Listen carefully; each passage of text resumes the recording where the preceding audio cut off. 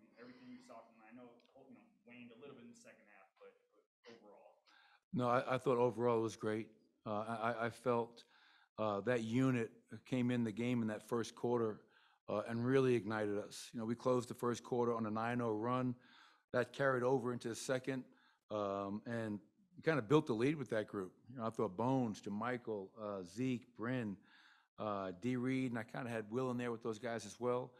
That group was fantastic on both ends. We did not defend at all to start the game, just like in that last game against Brooklyn, but that second unit brought that defensive energy, and we got out and ran. We had 17 fast break points in the first half.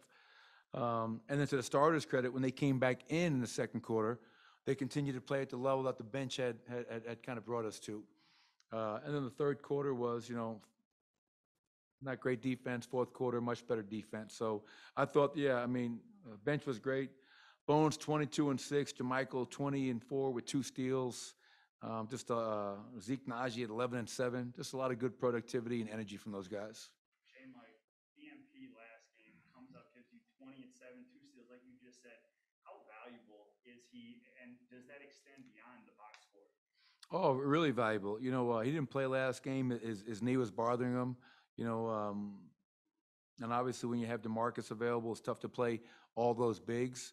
But having a guy like JaMychal Green, who's a pro, who's a man, who's a veteran, and who just brings toughness and physicality every single night, and he's kind of like the head of that second unit in terms of that defensive front line protecting the basket. That's terrific, and I think that's what I love about whether it's he or DeMarcus. Those guys are going out there and playing the right way. They're bringing an edge, they're bringing a physicality, and a work ethic, and that's what that unit needs to be. We were just talking about Who's we?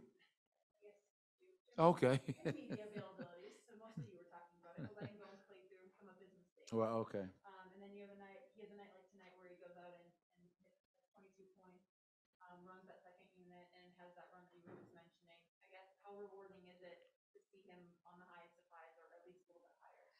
Yeah, it's Katie, with a young player, there's going to be highs and lows. Those are expected, and we welcome it. That's part of the maturation and development. But for Bones to go out there, not just get the 22, but what I love about him, he had 6 rebounds, and some of those rebounds are in traffic. He's not afraid to mix it up. When you look at him, you see this little skinny kid, and I think him and Emmanuel Quickly are like twins. I said to Bones last night, I was watching that Utah game, and I thought you were out there. And he started laughing. He goes, "Me too, coach." So, that's what I love about the kid, his personality. He's a joy to be around. And he is getting better. These opportunities are just, I hate to see a guy like Facu not playing. These are not easy decisions, but these opportunities are allowing Bones to just kind of grow up in front of our eyes, which is tremendous. And hopefully now the challenge for a young player is to string good games together. That consistency that we all always strive for. So 4 more games going into the break. Hopefully not only Bones, but the rest of us can find a way to go on this road and continue to play at a high level. The chemistry that Aaron's had with Joker this season, not even just tonight, but really the last few months and really this entire season, how much of a luxury is that just those two are clicking and are just on the same page night in, night out, every single possession, it seems. Yeah, and the funny thing is for me, Harrison, like even you go back to the 25 games that Aaron played for us after the All-Star trade deadline, rather, they almost found instant chemistry, and I think Aaron deserves a ton of credit because he came in here and was like, okay, he's the guy, and I'm going to play off of him. He didn't come in here to try to be a guy with Nikola. And I think from those 25 games last season into the playoffs, into now 53, 54 games, it just continues to grow and get better, to your point. Aaron obviously can impact the game in so many ways like Nikola can, scoring, rebounding, playmaking. And we asked Aaron to do so much, 19 and 8 tonight, 4 assists, 1 block. He's a hell of a talent, and thank goodness he's back. We're just a much better team with Aaron Gordon healthy. Made all 5 of his shots inside the arc and grabbed 4 offensive rebounds. Have you seen him kind of take a leap in terms of his... Who's this? I'm sorry? Zeke, yeah. In terms of his confidence around the basket? Yeah, definitely. I think what was an area that maybe he kind of struggled in terms of finishing around the basket, I think you've seen just great progress in that front. And I just love he was attacking the glass. I mean, 7 boards, 4 offensive.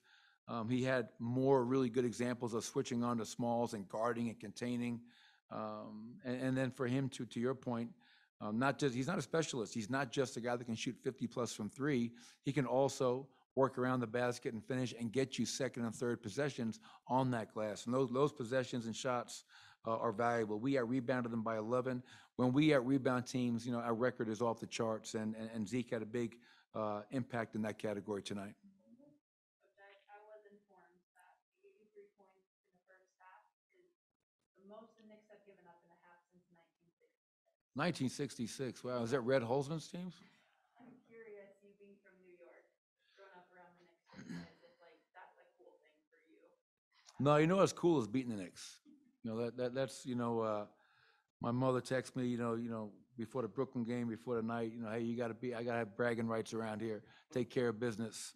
And so I guess we got the New York City sweep this year, which is, whatever. But the funny thing, Katie, is regarding 83, we met as a staff, went into the locker room, showed some clips at halftime, all the things that we were doing well, the areas that we have to clean up. Then I went back to the locker room and I looked at the stat sheet and I said, we have 83 points? I didn't even realize it. I mean, I knew that we put up a lot of points, but I think that's 2 games in a row where we put up 70-something and now 80. And I love when we have 30 or more assists. I love when we rebound our opponent, and everybody's getting in on the act.